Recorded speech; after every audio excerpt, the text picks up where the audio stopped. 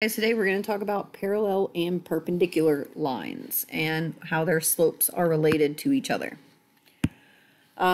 So first of all, parallel lines have the same slope, and then perpendicular lines have the opposite reciprocal. I know I misspell things all the time. And opposite just means different sign. And reciprocal just means to flip it. So you're going to change its sign and you're going to flip it.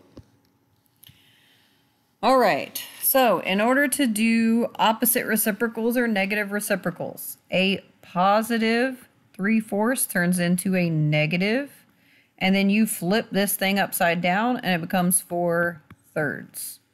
So negative 4/3 is what that opposite reciprocal is. A 2 is always over 1, and this is a positive, so we're going to make it negative. And if 2 is over 1, then it's negative 1/2 when we flip it. This one's already negative, so we're going to make the other one positive. And whenever you flip it, 7/8 becomes 8/7. So it's positive 8/7. A positive 1 becomes a negative 1.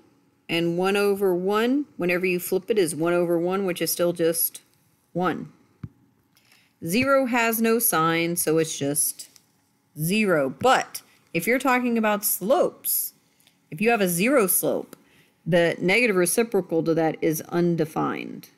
And that's because if you remember, a 0 slope looks like this, which is a straight horizontal line. Its perpendicular slope would be straight up and down, or undefined.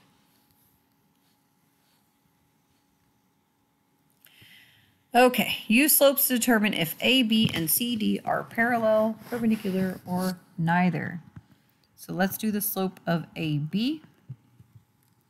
We are subtracting our y's on top, so 3 minus 6, those are our y's, and our x's on bottom, negative 2 minus 2. 3 minus 6 is negative 3, negative 2 minus 2 is negative 4, which ends up giving me a positive 3/4. So slope of AB is 3/4. Then CD, subtract our y's on top, 0 minus 3. Subtract our x's on bottom, negative 1 minus 3. 0 minus 3 is negative 3. Negative 1 minus 3 is negative 4, which negative and a negative make it a positive 3/4. And these are the same slope, so they are parallel.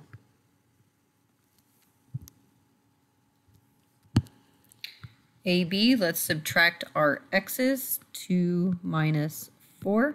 Subtract our y's, 0 minus 5. 2 minus 4 is negative 2. 0 minus 5 is negative 5. A negative and a negative make a positive 2/5. Subtract our 8's, our y's, 8 minus 3. Subtract our x's, 1 minus 3. 8 minus 3 is 5. 1 minus 3 is negative 2, which gives me negative 2/5. 5/2. Negative 5/2. So the positive became a negative and it flipped. So these are perpendicular.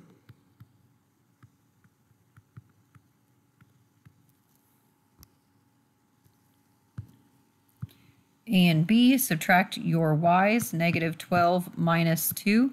Subtract your x's, negative 9 minus a negative 2. Negative 12 minus 2 is negative 14. This is the same thing as plus. Negative 9 plus 2 is negative 7, which gives me a positive 2. Subtract our y's, 6 minus negative 2. Subtract our x's, negative 1 minus negative 5. This is a plus. 6 plus 2 is 8. This is a plus. Negative 1 plus 5 is 4. 8 divided by 4 is 2. And these have the same slope, so they are parallel. All right. A and B, subtract our y's, 8 minus 6. Subtract our x's, -1 minus 2. 8 minus 6 is 2. -1 minus 2 is -3, which gives us a slope of -2/3. And then these guys, subtract our y's, 2 minus 3. Subtract our x's, -1 minus 3. 2 minus 3 is -1. -1 minus 3 is -4, which gives me 1/4. And these two numbers have nothing to do with each other, so they are neither. And now that we've done at least one of all of them, I'm done with your notes.